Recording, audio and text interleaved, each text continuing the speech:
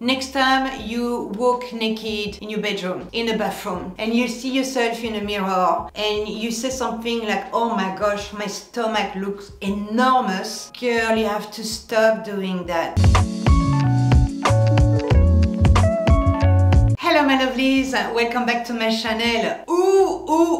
This video is being highly requested due to my old video that I posted 2 years ago when I was a baby YouTuber. And if you want some numbers, this video got 1.4 million views, 2,500 comments because I probably removed 300 of them as well. Super nasty. From haters, or people hate French, or people are oversized. The thumbnail was completely shocking because I said French women don't get fat. Yeah, I pushed it a bit. And because the word fat is taboo. So bonjour, je m'appelle Frederique. In this video, I'm gonna talk about the French culture, about the food, how do we approach very rich food and cuisine, and most important, I'm gonna give you some tips how to lose weight and what are the secrets of French women, how do they stay slim. Do not think that we are anorexic, that we do not eat, that we smoke cigarettes all day because we want to stay slim. So please don't say something like that in the comments because nah, it's not worth your time. If you haven't done it yet, well, click. Thank you so much. I appreciate you. Big thumbs up. Do not forget the notification bell. This way you won't miss the next video. First of all, French women do get fat. Yes, we are not aliens. We have all problems with the body and the food. So we are human beings, but we have a different thing in France. So something you don't know if you're not French, you don't know that. It's only hit me when I moved to Australia 21 years ago because the word fat in English, in the States, maybe in UK, is such a taboo word when it's not in French. You don't say to someone, wow, you look fat today, or you don't say, did you gain some weight today? Or French people will say that, ooh, you ate a lot of cheese lately? So let me explain. Maybe I know it's a little bit more taboo, I don't know. In France, friends or family will tell you if you put some weight in your face in front of people. I know that since I'm a really young girl, and to me it's normal. But when you move to another country or when you talk to someone with a different nationality, it's a big no-no. Please let me know in your country. I'm gonna have so many questions because I want to know more about you as well. What do you say? Because I'm sure in some countries it's gonna be okay. Probably countries like Spain, Italy, or even Brazil, they're more direct people. But people in the UK, they will never say to, hey, did you put some weight? You need to lose. Okay, I need to jump in the videos. But for example, if you're French and you are in Australia and you go to a friend shopping and she tells you, do my derriere look fat in those jeans, and they're like big flushy yellow jeans, and you're French and you said, yeah, your derriere look fat in those pair of jeans, yellow is not your color. You know what? This is a clash of culture and you're gonna lose a friend, probably not a good friend anyway. I learned in a hard way, you do not tell a woman or a man that they're fat in their face. So we'll be like more like a conversational video, but I want to approach food and women with a little bit more weight with a very funny and respectful approach. A friend of mine, which is British, she said to me only a few weeks ago, she said, girl, eat like a queen in the morning, eat like a princess at lunch, and eat like a poor girl in the evening. I never heard this expression in my life. If you're from the UK or if you know this expression, please let me know because I'm like, oh, okay, we don't say that in France, we don't walk like that. But I find that very funny. If you have a funny expression about food in your country and it's very typical or something funny, obviously, please let me know in the comment section. I want to know. Let's be real here. French cuisine is super rich. Sauce, lots of meat, bread every day, butter, garlic is not fattening, but garlic, you stink, your mouth stink, you have a bad breath all day long. We have all the cheese in the world, we have the patisserie and the different alcohol. Plus we eat disgusting things, guys, that you never ate in your life that I ate. And even as a young age, I was like, no, don't give me that. So what do we eat that for you it sounds like, oh my gosh, I can't believe it. So we eat lapin à la moutarde, the mustard rabbit, tastes delicious when it's well done, by the way. We ate the horse liver. I remind you I'm a vegetarian, by the way, but I have to eat that. We eat snails, we eat frog legs, we eat beef tongue, we eat trips. It's like we eat the internal organ organs of every animal, and even some dishes, the brain. It's just disgusting. We have a lot of meat in France. Plus we have the foie gras. If you never heard about this, the foie gras is not a pâté, but it's horrible. They use the goose or the duck and they force the animal to eat a lot of food by gagging them, and then when they're really fat they remove the liver and they make a kind of a pâté, but it's not a pâté. It actually tastes delicious. It's expensive and it's like a delicatessen in France. It's not because I'm French I said I'm right, okay? This is my culture. We have to deal with it. I know it's the same for your culture, for your country, but in France it's quite particular. We love our culture.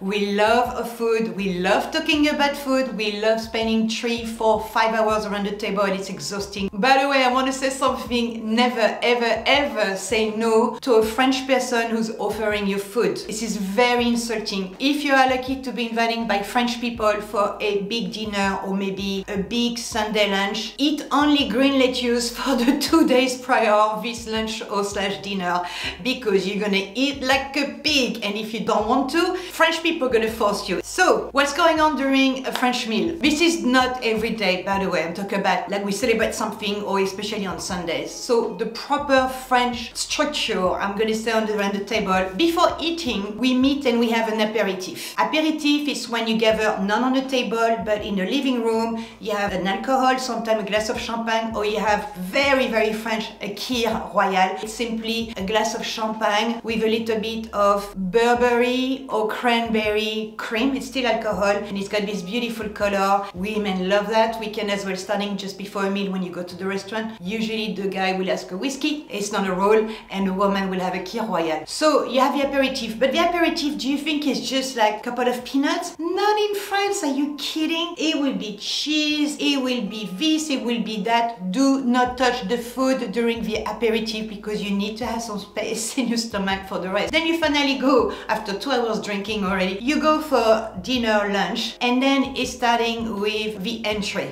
I'm gonna speak in French. Entrée will be eggs benedict. It will be anything small, but so many, and usually it's 3 or 4 different plates. Then you have the main plates, and if you're lucky, by having some meat and fish and a lot of carbs and pasta and potatoes, and it's non-stop. And when you finally halfway thinking, oh my gosh, I'm never gonna survive this meal, then they bring what? The cheese plate with the bread. And then after that, it will be the green salad. Can be before, I don't remember, but the green salad, very important. French people usually have a green salad with vinegar on every meal, even if you eat small. Personally, I have a green salad with vinegar every evening to digest and etc. And then when you finally done, the dessert. And during all this time, during the 4-6 hours when you already got the aperitif, you have the alcohol. So you got different alcohol, you know, usually the white for the fish, the red for the meat, and then at the end for the dessert, when you have a dessert one, which is very sweet. And when you finally think your stomach is going to explode, and then you have a digestive for digesting.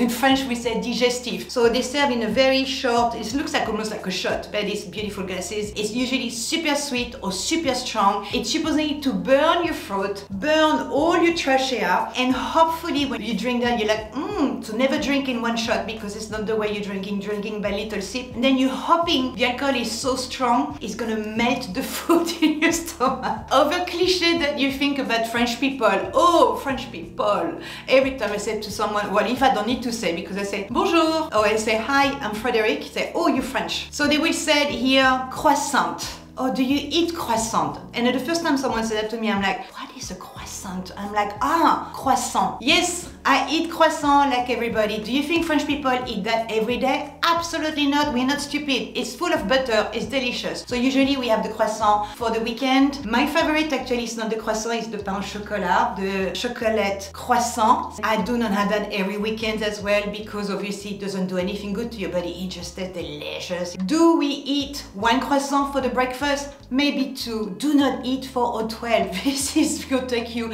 years to lose these kilos. How to lose weight, girls? Super hard. But the French people do something because of those big meals and how we love the food. We do intermittent fasting. I've been doing that almost to a very young age because my mom's been doing that. It's almost normal to jump a meal, but the proper intermittent fasting, if you're interested, I've done many videos about it. I will link them below or here. And the easy one is that you don't eat in the morning, you wait minimum to midday, 1 o'clock, unless unless you're very hungry, it is not to starve yourself, it's just to give a bit of rest to your body, to your stomach, to digest what you ate the day before, to eliminate, and it's so good for your body. So many benefits, I'm not going to go back to that, it will be linked below. And then from, let's say, maybe midday to 6 p.m, it's 6 p.m, midday, 6 p.m, you eat. Doesn't mean you binge eating on processed food and junk food, absolutely not. You eat normally, and usually after 6 p.m, you don't eat, and then you let your stomach and body resting until the day after. It does help to lose weight. So give it a try, do a lot of research on the internet if you're not sure what I'm talking about. Never, ever girls, snack between meals. This is really wrong. If you really want to lose weight, and if you're really disciplined and you're really serious about the type of food you're putting in your body, maybe you eat super healthy, balanced food, and between you just like, oh, I'm hungry, I need to eat, and you eat all those junk food. This is bad. In the worst case scenario, if it happens, to me, I like a glass of water or some gum. It always works for me, but sometimes you can have a bit of a nuts or a bit of a fruit. Be careful, fruits has sugar, but I do believe a fruit is much safer than a pack of chips, obviously. Another way to lose weight, outside of eating balanced food, you know, I'm not talking about even having a diet here, because I want you to enjoy your food, but I want you to be smart with your food. So eat only when you're hungry. When you go to the kitchen, ask yourself, am I really hungry? Do my body, my metabolism needs food for energy, or is maybe because I'm bored or I'm emotionally a little bit more vulnerable? Soon you ask those questions. If you're not sure, when I used to do that, I had a piece of paper on one of my cupboards, yes, it's not sexy, and said, are you really hungry? And have a glass of water, wait 10 minutes, and if you're really hungry, then go for the healthy food, not for the peanuts. Peanuts do not bring any benefits to your body. I'm going to talk about that more. Then, when you eat, do not eat in front of a screen TV, blah, blah, blah. Do not eat in 2 minutes, because this is how more you chew your food, more it will be digested faster, more it will be processed by your body, less you will accumulate the fat on your body. And we really take the time, we sit, you have a proper table, you talk to people, you pause. It's so important. At the end, don't forget, we don't have the same metabolism, we don't have the same age, we don't have the same body shape, we don't have the same bone density and structure, we don't live in the same country, the same food, we don't have this different culture of food. So what I'm saying, adapt yourself to your country and what you eat. Next time you walk naked in your bedroom, in a bathroom, and you see yourself in a mirror and you say something like, oh my gosh, my stomach looks enormous, girl, you have to stop doing that. First of all, it's not true, and if it's true, then just take baby steps, because you can do it. You're not the only one having body issues, so be disciplined. And this is my quote, okay? I don't think it's correct. My body is a temple, my mind is a fortress, because most of the time, staying slim, staying active, it's in your mind. It's all about willpower, energy, and just take care of yourself, because girl, you have only one life, you have only one body, and you want to keep it as long as you want. Oh my gosh, what a video. Subscribe, let me know what you think in comment. I don't think I need to ask you that, because I know you're gonna like, oh my gosh, mind blowing, Frederique, I don't agree, blah blah blah blah blah. On a serious note, I hope this video was very helpful. Do not forget to be kind in your comments. I hope you learned something in this video, you had a good laugh. I can't wait to read your kind comments. You take care of yourself. I see you to the next video. Ciao ciao.